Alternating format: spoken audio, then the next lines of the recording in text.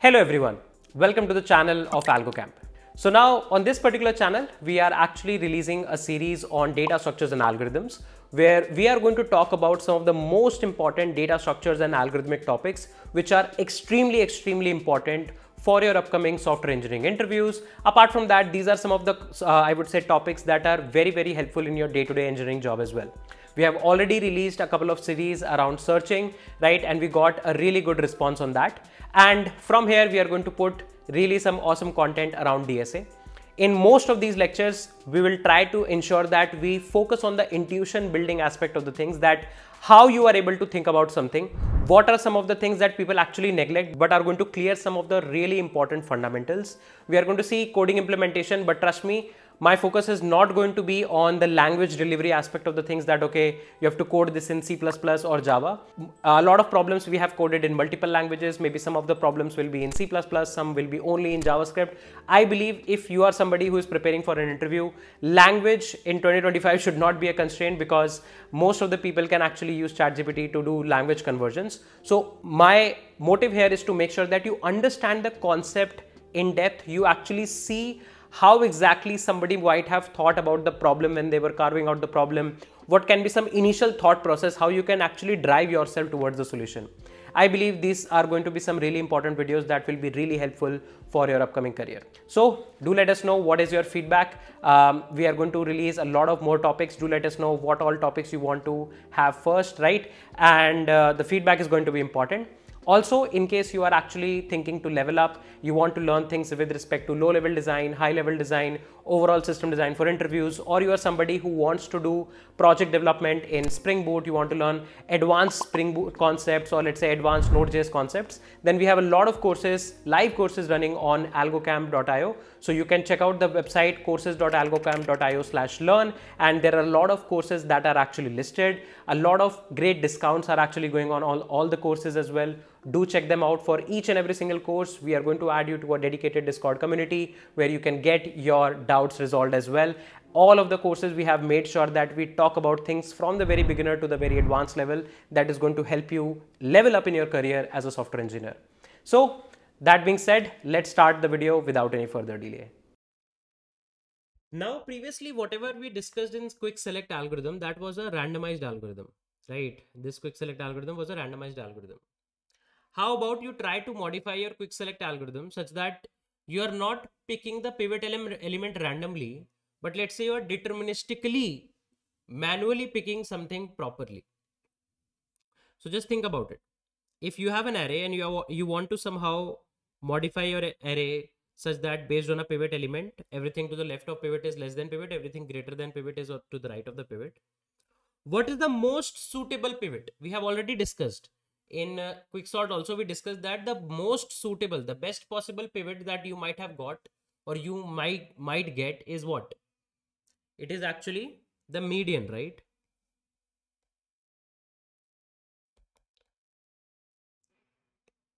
The median element is actually the best pivot that you can actually get, right? This is something that you need to make sure that you have in your mind, right? Okay. Now, technically, what you can do is, there is an algorithm called as the BFPRT algorithm. BFPRT actually stands for 5 scientist names: Bloom, Floyd,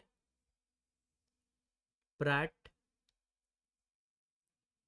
Rivest, Tarjan. These 5 scientists together formed an algorithm called as the BFPRT algorithm, right? And in this BFPRT algorithm, actually you are able to identify your median very easily. And using your median, you try to divide your array into 2 parts and then try to apply quick select accordingly, right? So first of all, let's try to understand how do you... So before we start this particular video, I wanted to actually talk about a very small thing. So this video is going to actually help you understand a real system design interview scenario. We are going to try to mimic a 45 to 60 minute kind of like a round where we are going to solve a problem very similar to how you will solve a similar system design problem in this short time frame. Now, of course, when you work as a software engineer in a company, you have relatively larger amount of time and you can do a lot of more deep dives in even very small level features. But in an interview, the temperament is different, the approach is different, and a similar scenario is actually explained in this particular video. So do consume the content based on that. Also, if you want to see more deep dives and want to understand these topics in a much more deeper level concepts, then do check out the link in the description section below for our System Design 2.0 cohort, where we have talked about a lot more concepts in a lot more detail, which will make you definitely a better software engineer. So let's just start the video. Calculate medians. So this technique is also called as median of medians. Median of medians. What is median of medians? Let's think about it. So what actually happens is, whatever is your given array, you divide your array into blocks of size 5. You divide your array into blocks of size 5. Okay.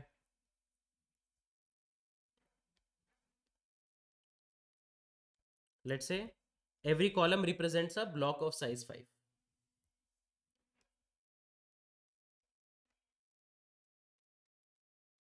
Okay. So block of size 5 means there are 5 elements here, there are 5 elements here, 5 elements here, 5 elements here, 5 elements here, and so on. Now, because you have 5 elements only, if I want you to find median of just 5 elements, let's say there are 5 elements like 9, 1, 3, 10, 2. If I want you to find the median of the 5 elements, it's going to be a very easy task, right? Just sort this 5 length array with any sorting algorithm, because it's so small. 5 length is so small that it doesn't bother us. Sort this 5 length array, this will become 1, 3, 1, 2, 3, 9, 10. Median will be 3, right? So this block is of size 5. Apply any sorting algorithm on this block of size 5. Apply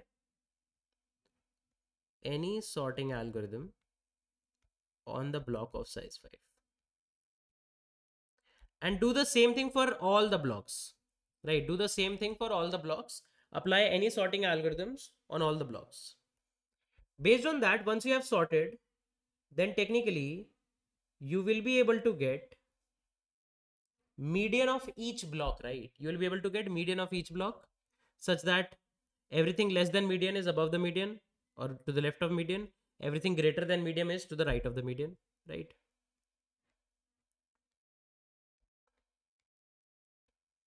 Now you have found your median, right? Now you have found your median for each block. You have found the median for each block. Okay. Now what this median of medians says that, as the name suggests, once you have found median of each block, then what you are going to do, you are going to recursively find median of these medians that you have extracted out. So for example, this is A, B, C, D, E, F, G. A, B, C, D, E, F, G are the medians of each individual blocks. Once you have found the medians of each individual blocks, now you are going to actually calculate median of A, B, C, D, E, F, G. Again, you are going to divide them into block of size 5, sort them, get the middle element. And slowly and steadily, one by one, again and again, when you will be applying median of medians, at last, your overall size of the array will reduce to 1, and that will be your final median element, right? So this technique is also called as median of medians, right? Using this technique, you will be able to calculate the medians in quite some efficient time complexity. We'll discuss the time complexity, but the overall approach says that divide your data into blocks of size 5, sort each individual block. The middle element of the block is going to be your median of the block. Then whatever medians you have received for each individual bucket or each individual block, recursively go and apply the same median of medians algorithm on these medians. At last, when the size will reduce to 1, you will be having your median with yourself. So what is happening here is, let's say that you have the given array, you divide your array into blocks of size 5, individually sort the block. Now sorting individual block of size 5 is a constant time operation, and you got your medians of each block. Then you recursively go in these medians array. Now you will collect these medians, right? And recursively try to again apply the same algorithm. Okay. So if I cut this diagram from here, copy.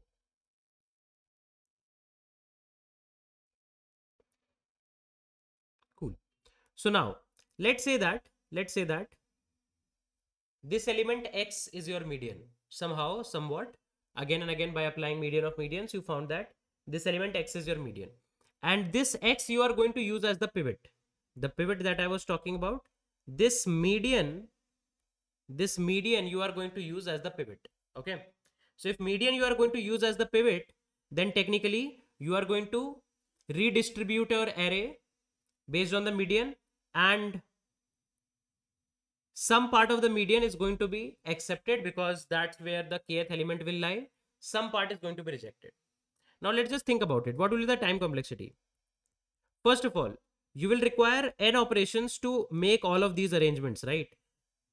Array of length n, divide them into blocks of size 5 and sort individual blocks. This is approximately going to take n time only, because you will make partitions of size 5, individually sort the partitions, that's of length, that's a constant time operation, right? So overall it will take order of n time, because n time is required to make the partition, plus constant time to sort each partition, and total number of partitions are going to be n by 5.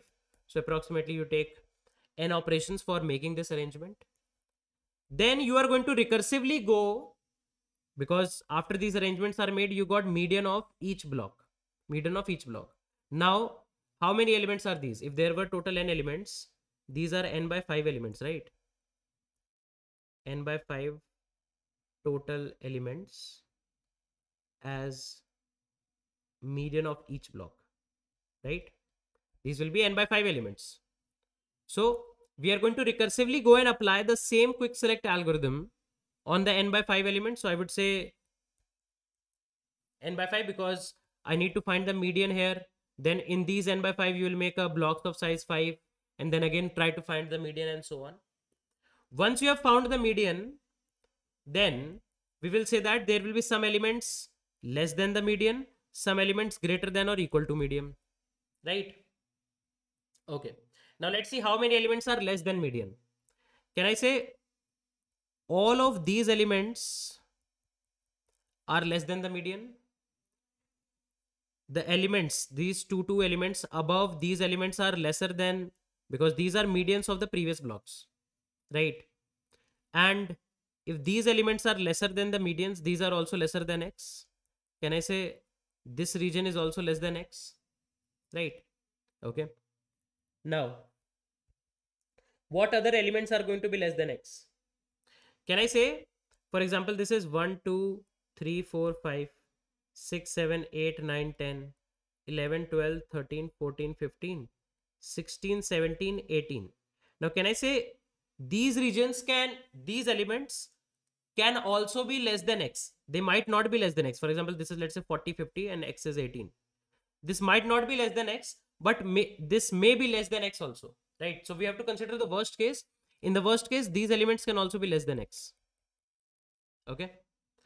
These elements though are definitely less than X. Okay. And in fact, these set of elements can also be less than X. For example, you have something like 20, 30, 40, 50, 60. And then you have something like 21, 22, 45, 90, and so on. So you can see these two elements are also less than 40, right? So I can say that these set of elements can also be less than X, right? So let me show you an example. So on Wikipedia, there is a cool example that you can also visualize, right? So if you will search for median of medians, you will get a cool Wikipedia article. You can spend some time to read it. Otherwise, most of the things I've already discussed, right? So you can see something like this. You have divided your whole data set into blocks of size n. You have sorted each individual block. And let's say 47 is your median. Now we have to consider maximum how many elements can be less than 47. Of course, 21 and 27, which are just above 47, are less than 47, which I have also denoted here. These two elements are definitely less than the median. Then everything on the left side here, everything on the left side here, and everything on the left side is definitely less than the median. That is this part. And in fact, some elements 22, 45, 38, 41, some below elements are also less than the median. They can also be less than the median. These below elements, some elements can also be less than the median. So in the worst case, maybe all of the elements are less than the median. Then some elements on this side also will be less than the median. That also I have considered that in the worst case. All of these elements can also be less than the median. But nothing on the right side here or anything below it is going to be less than the median, right? So we are going to leave this much part. So what I'm trying to say is I'm trying to figure out how many elements in the worst case can be less than the median, right?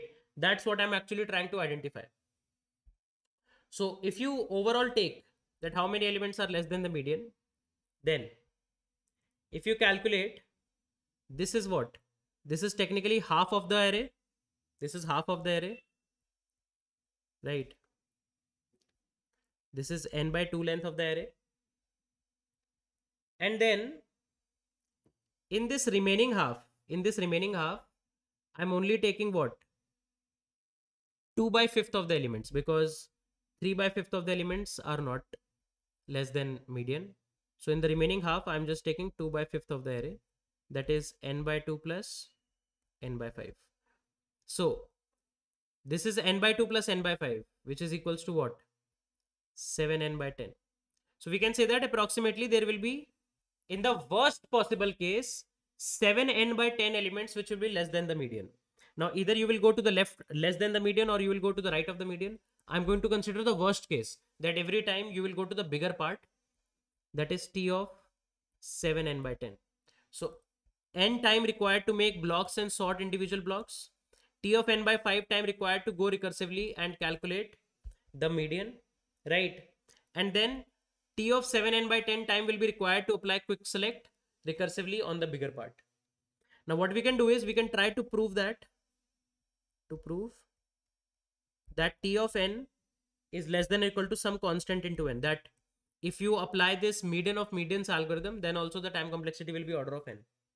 So if you apply this, t of n is less than or equal to n plus, if t of n we want to prove is less than c of n, then t of n by 5 is going to be less than or equal to what?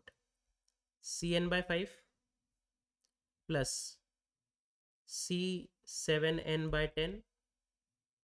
You can take n common. 1 plus C into 9 by 10 T of n. Now just think about it. 9 by 10 is less than 1 value, right? So this is approximately negligible. 1 is approximately negligible in front of n. So I can say T of n is less than or equal to some constant into n. That means T of n is order of n. So even if you use the median of medians algorithm in order to find the pivot and then go on one side of the pivot and don't go on the other side of the pivot, the time complexity is still going to be order of n. So you can use the randomized approach that we discussed previously in order to detect the pivot randomly, or you can use this BFPRT algorithm that is also called as median of medians in order to deterministically find a pivot, and then based on that pivot divide your array onto two parts and go to one of the parts where your k will lie. Of course, if you go to the smaller part, the complexity is going to be lesser than n, right? Here we went to the bigger part and we are considering we will always go to the bigger part. That's the worst case that we are considering. But in case you go to the smaller part, then definitely the complexity will be even lesser. But we always see the worst possible case, and in the worst possible case, the time complexity is going to be order of n. I hope this point is making sense to everyone.